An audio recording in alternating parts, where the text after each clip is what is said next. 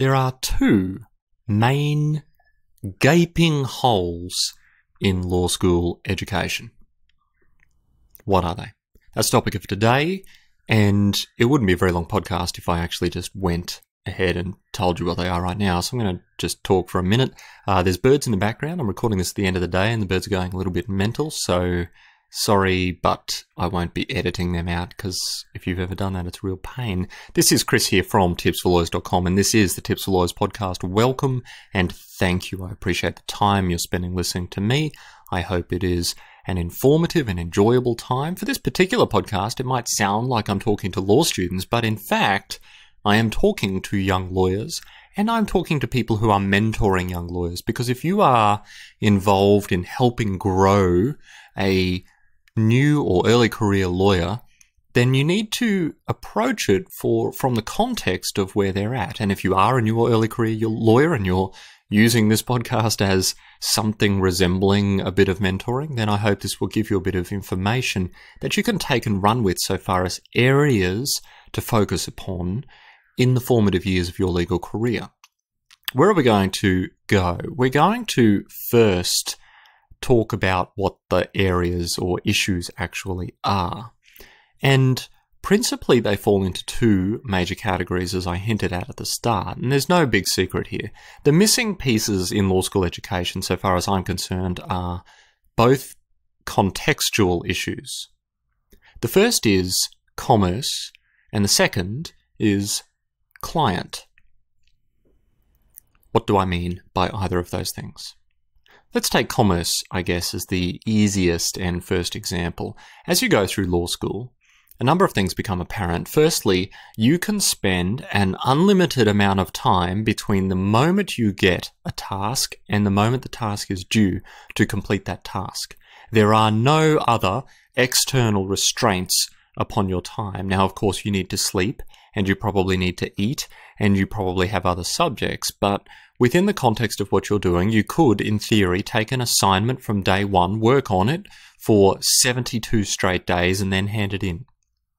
If you do that in a law firm, a number of things will happen. Firstly, you will get fired. Secondly, you will overbill your client. Third, you will be making poor decisions. And fourth, you're probably going to have a mental breakdown.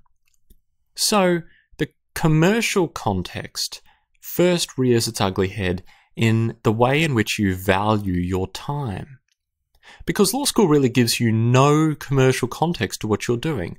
And if you are an employee of a law firm, you need to take that commercial context into account, because you're costing someone money merely by turning up to work during the day. Most law students end up costing their firms money in some way or other. Now, they offer value because they're usually billed to the client one way or another, whether or not your firm has time billing or not. Those costs are assumed by your client. So by and large, if you spend too much time on something, your client is paying for it, or the firm's client is paying for it. And that is not a good thing. But it might be a necessary thing. So what you need to start to develop is an appreciation for how your time is valuable, both to your firm and to the client who is paying your firm. Because while you're working on one task, you cannot simultaneously be working on another task.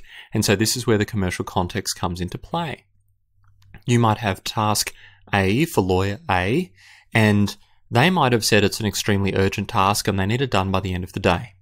You might estimate it takes 2 hours to do, which means it's probably going to take 4 hours to do. Then you get task B, or you get an opportunity to do task B from perhaps a lawyer you like better, or a lawyer you think has a more interesting task. And they say it's a 1 hour task and I need it done by lunchtime. Do you take on the task? Do you say you have capacity? Do you indicate that you've got the urgent task for the other person that needs to be done by the end of the day? Do you ask questions? Do you just get them to speak with each other? How do you approach that? Because if you do not get that task done, there are consequences to people other than yourself. So what are you going to do with that information? How are you going to assess the work that you should be doing? Now, by and large, the general approach recommended to law students is that's not your problem. Let them sort it out amongst themselves and give you the priorities. And that is certainly the safe option. But that's not the case every day. What happens if you've been given a task, you've been told it ought to take an hour, and in fact it takes 4.5 hours? So you've spent more than 4 times the amount of time which your firm is paying you to do a task. Do you go back to the person after an hour? Or is that embarrassing? Is the fact that they told you that it's an hour mean that in fact you're slow or stupid or you're not getting it or you should have done it a different way? These are the concerns that start to come up. And the commercial context and the way in which you function is going to offer you some important guidance so far as your decision making is concerned. That commerce, the ability of your law firm to make money and the ability for you to contribute to your law firm making money are imperative career decisions that you need to get a handle on. So if you have absolutely no clue how a law firm makes money, which you probably don't if you haven't worked in one and you don't have a business appreciation for it, start watching and observing. What goes on the bill? What happens to your time? If you have time billing, is your time getting written off? Is it getting billed? Do you agree with that? Do you not agree with that? What is the most profitable area in your law firm? Are there certain types of work that are not profitable? Are there certain partners or lawyers in your firm who seem not to have profitable practices? How can you tell what is profitable and what is not? Is a big team necessarily a profitable team? Is a team that bills a lot of time or sends a lot of bills out to clients necessarily the most profitable team in the firm? Is the firm making more money from conveyancing than it is from litigation, than it is from insolvency or taxation or insurance or plaintiff personal injuries? How are these things working together, and how does that affect how you do your job and how you can deliver value to your firm? I cannot give you all the answers in a podcast. My job here today is to make you think. What is the commercial context of your job, and where do you fit in to the business side of things so far as your firm is concerned? The second missing element in law school is your client. Now, I know that many law schools have a little bit of client pretense. You know, they might have a client interview, piece of assessment or something like that. But by and large, you have no client contact and you don't care to have any client contact. And frankly, most people would be terrified to give you any client contact, even if you're volunteering somewhere or working in a firm at the time. The difficulty with this stems in how you deliver your legal services. And this is where legal writing really goes absolutely mental, because you haven't learned how to write something to a client. You have learned how to write something to a lecturer or a tutor or a marker or an assessor, whatever it is you have in your jurisdiction. You have not learned to communicate with a client. And I can tell you right now that the biggest difference between law school assessment and client evaluation is that clients are subjective and law school is not. By its very nature, the education system has adopted a love affair with objective marking for various reasons, all of which probably make sense, but none of which reflect reality. Your clients will mark you subjectively, which means that client A might throw an advice in the bin, whereas client B might consider it to be the best advice in the universe. And your ability to determine between who's an A and who's a B is very important.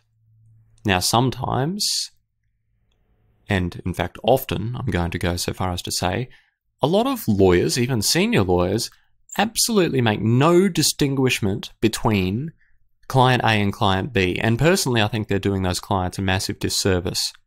What it goes to show is, frankly, the lawyer doesn't care how the client prefers to have their legal services delivered, nor do they care to take into account the context that the client finds themselves in delivering their advice. This is why you get letters of advice that all follow a set formula, rather than ones that are catered to the circumstances of the client. A 20-page letter sent by email to an elderly lady with reading difficulties who doesn't get email very often or doesn't know how to use it. Do you think that's a good advice? That kind of thing happens all the time. A phone call to a client who prefers text messages, a text message to someone who barely uses their mobile phone, a letter to a PO box for someone who only checks it twice a week. We don't bother to find out how our clients prefer to consume their information. But beyond that, how much information does your client need?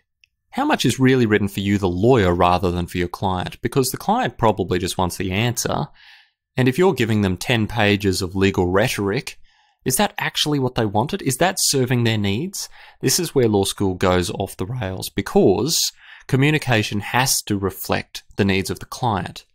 Now, there is a balancing act there, because sometimes it needs to reflect a certain amount of protection for your firm, the butt-covering elements of a communication. But your client's context is extremely important, and this is where subjective elements of legal practice come into play, and where law school, frankly, needs to do a lot better job. Practical training needs to be far more centered around assessing people and what people are like and how to go about judging what people's expectations are and dealing with people than it currently does. At the moment, it is almost entirely focused upon the law and how you, in isolation from any context of your client, can deliver legal decisions or legal advice. And that, I think, is a bad call. That is the kind of thing that is going to be replaced by robots. And if you haven't listened to my podcast on that, I suggest you do. But that is the exact kind of approach to law, taking the client out of the context and approaching things as if it's a law school exam, that only bad lawyers stick with. Now, at the moment, that might be what you have to offer, and that might be a large part of your job to do, for example, a file note or a research memo or an assessment of a case or something like that. But that's very different to when it comes time to communicate with a client or to give them good advice, because different clients might warrant different advice. A 32-year-old in business trying to feed his family might have different legal advice from a 65-year-old about to retire and move to the Bahamas. They might have different contexts, and you cannot advise them if you don't know those contexts. So if you take nothing else away from this podcast, firstly, the chances are you haven't gotten this far, but if you have, and you're just sort of letting the words wash over you, start listening now. As you experience more and more of the law, as you get a job, as you get into a law firm, observe the context that you find yourself in. Observe specifically the context of commerce. How does your firm make money, and how can you play a part in that? And the context of your client. Who are the people who seem to be serving their clients extremely well, and who are the people who seem to be more obsessed with their own approach to things and couldn't care less what the context of their client is? You will learn either way from watching the good and the bad, and you might disagree with me and you might decide to go in a completely different direction. But if you don't think about it, then nothing will change. Those are the two massive areas of deficiency in law school so far as I see them at the moment. And you can do something about it. That's the best thing. You can do something about it by simple observation, by learning, by being open to considering what more there is beyond simply what you've learned in law school. It's Chris here signing out. This has been the Tips for Lawyers podcast. Head to tipsforlawyers.com/iTunes. Leave a review, leave a ranking, say something nice.